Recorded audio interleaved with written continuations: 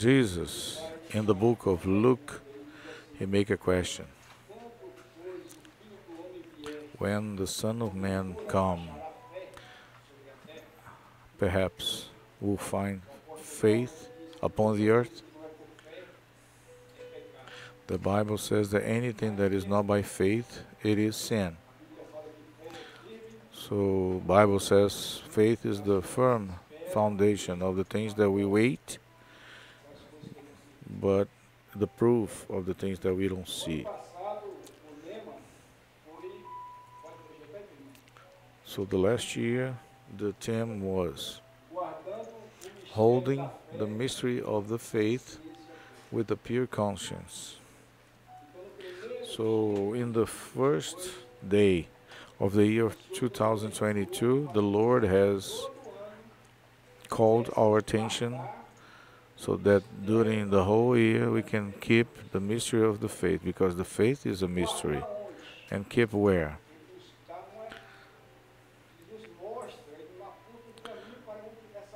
And he points the destiny and where and why should be kept in a conscience, pure conscience.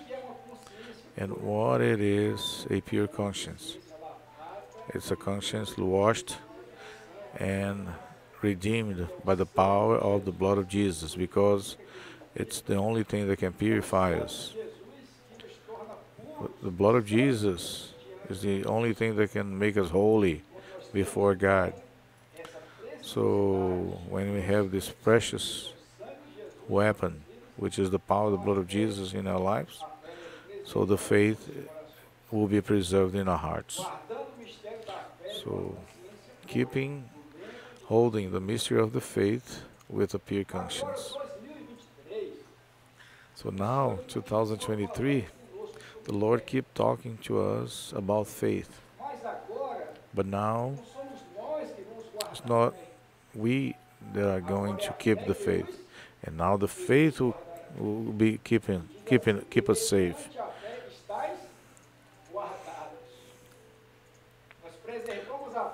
Kept safe in our faith. And now in 2023, in reward. Do ano. Deixa os dois se quiser. Abre uma outra página. Deixa os dois aí.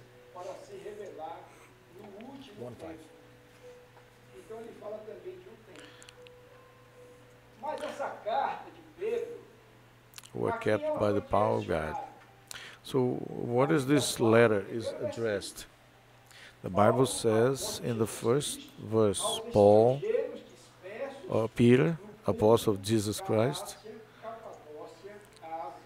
in several cities, Galatia, Pontus, Cappadocia, Asia, and Bithynia. So when we come a little back to the book of Acts, and we see all these foreigners being listed there, so they mention a bunch of men that inhabited in the Mesopotamia and Judea and Pontus and Asia. So the same man that inhabited in Jerusalem,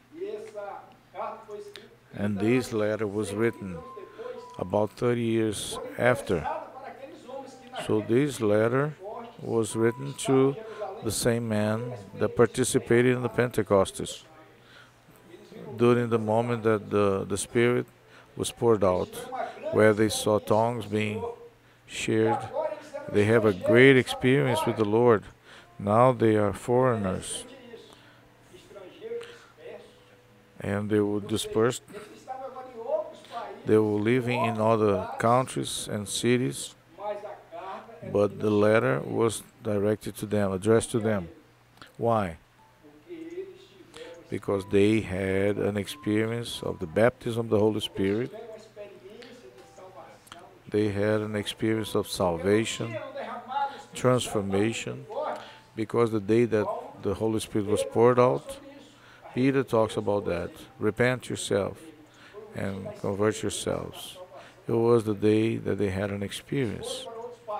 So they flew to different places. They ran to different places, and they understand that the plan of God is still upon them.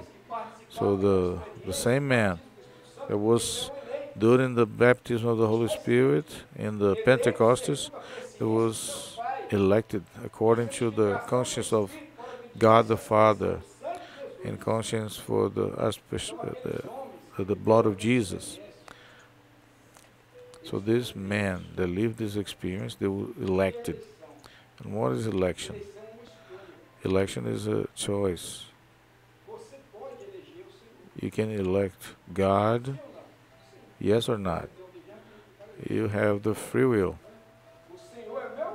The Lord is my owner, my pastor, my master. So God also can choose. And here the Lord has chosen the the ones that was baptized in the Holy Spirit and was preserved, and the Bible talks about preservation. Preserved in Jesus Christ.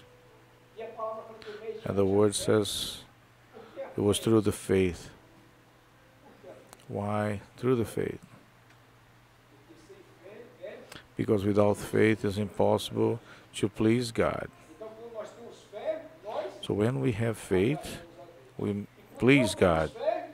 And if we do not have peace, we unplease God. And when we have faith, we receive a power. Did you know that, my brother, my sister, that faith is a power? It's written in the Gospel of John. And gave them the power to be Son of God for the ones that believe in His name. So the faith is a power that allows you to be Son of God. And when you turn yourself Son of God, you receive from His side a inheritance. You are part of a kingdom. That's why the Bible says that they will like foreigners. They're not citizens of that cities or that counties or states. Several countries being mentioned. Now this letter is addressed to the citizens of heaven. Like the song that we sing, we are foreigners here. That's why they were foreigners, because that country was not from here. My country, I aspire by you. So this letter was addressed to those men and women that preserve their faith in their hearts. Talks about the foreigners that belongs to the celestial country, called by the God the Father, called by Jesus Christ. And it talks about the spread of the blood, the power of the blood. So most of the things are purified by blood. So when an animal was killed in sacrifice, that blood was used to sprinkle, to cause the sanctification. So the blood of Jesus Christ in the Calvary on the cross, He works like that. For yours, for mine, for our sins. So we can be the people that will be inherit the heaven. So according to the faith, you were kept safe in the virtue of God. Who is the virtue of God? The Holy Spirit. And you receive the virtue of the Holy Spirit. So the ones that has the Holy Spirit and has preserved the project of God in their lives, they are being kept safe. For what? For who? And for what moment? For when? For this moment that we are living. Kept and preserved not to suffer the damage that the world without Christ will suffer, not to go through the judgment that the world will pass through. So God is teaching us something valuable.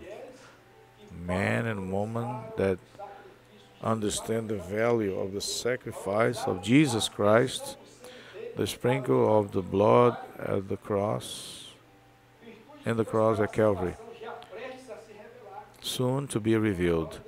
So the Lord is talking about this prophetic moment that we are living. It's a moment that the Lord is revealing Himself, where the signs are fulfilling in our hearts. And the moment of soon is approaching. Moment in which the bride and the broom, the bridegroom, is saying, "Come." And any moment, in a blink of an eye, we and all the foreigners will be taken to that celestial country. But every aspect of this is by faith. Believe in Jesus and you'll be saved. And if there's no faith, there's no salvation, no redemption of sin, no eternal kingdom, no eternity. So this faith generates, transforms. The one that is in Christ is a new creature. Everything has been turned new. So this is the moment. This is what we expect for this new year of 2023, where the people of God and the people of God will be kept safe and will be preserved by the virtue or the blessing of the Holy Spirit through the gifts of the Holy Spirit, through the baptism of the Holy Spirit, to the prophecies, the manifestations of the Holy Spirit within His people, who will be kept safe for salvation. This is the greatest promise that God has made to the man. And the promise of salvation and the eternal life is the greatest. Through Jesus Christ we can be sons of God, children of God, the eternal life, to be revealed in this moment of soon. It's the time that we are living on. It's the moment of soon. In the moment, like a lightning, the church will be departing. And you that are with us tonight, you that came to the house of the Lord, as the song, still have time.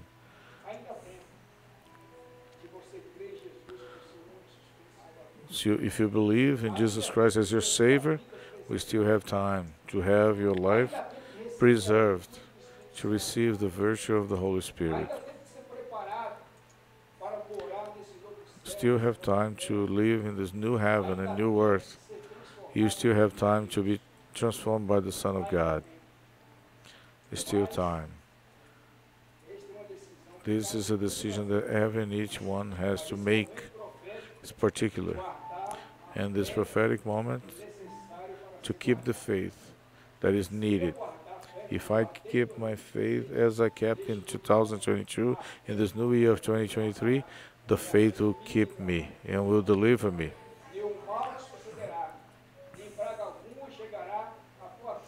So no plague will come to your tent, because to your angels will give order to keep you safe from evil.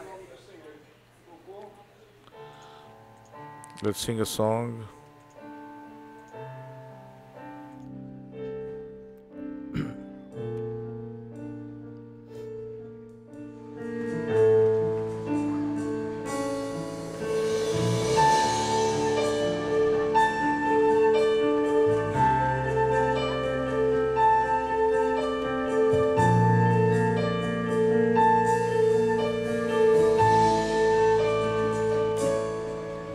Come è forte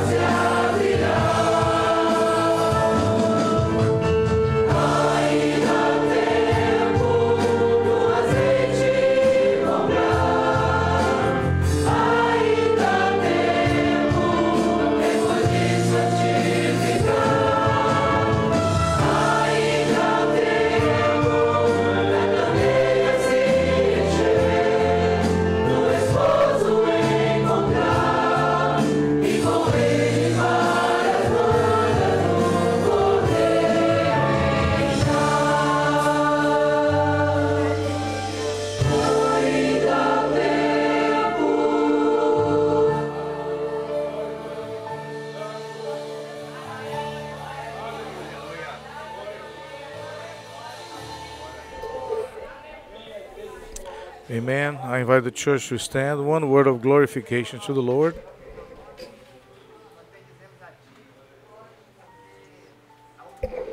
Lord, we praise you and we adore you for the opportunities at our hands. We understand and we give thanks for this project, for the operation of your Holy Spirit, and for the word that is being preached and is speaking to our hearts, and for the promise to be kept safe. And we understand that you continuously doing that during this new year for the care, for the preservation in the name of Jesus. Amen. Lord, receive our praise, our adoration as an offering at your nostrils. So we ask you blessings for the seminar next week, for the commute, give deliverances and experiences, so your grace can be manifesting upon your servants, your children, so we can receive a great blessing during this moment. We supplicate and praise in you in advance, as for until now you have blessed us, and you have manifested your grace in your mercy. In the name of Jesus. In your name we say that the grace of our Savior Jesus Christ, the love of God, good Father, and the tender consolation of the Holy Spirit can be with the people of God, now and forever. Amen. The church may be seated. I'd like to announce to the church that Wednesday we're going to have a ladies meeting through Zoom. Thursday we're going to have our prayer service, but during next weekend there will be no activity whatsoever in the church. We're going to be traveling to the seminar close to Orlando in the camping hotel, and if you're going in your car, watch and pray, make prayers and be prudent, because the Lord is showing some attacks that are being planned by the enemy.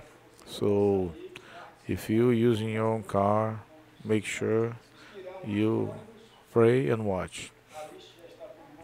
The list for the bus is ready, and the bus will leave 6 a.m. The bus will be leaving.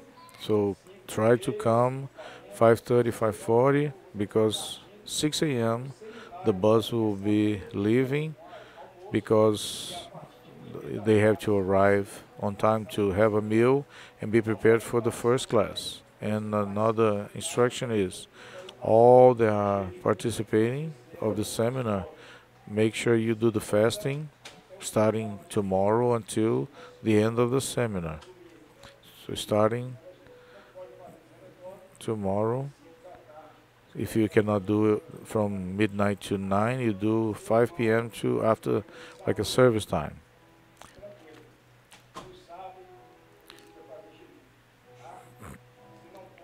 If you have a health condition, don't worry, you're okay to not do it. You are coming with us.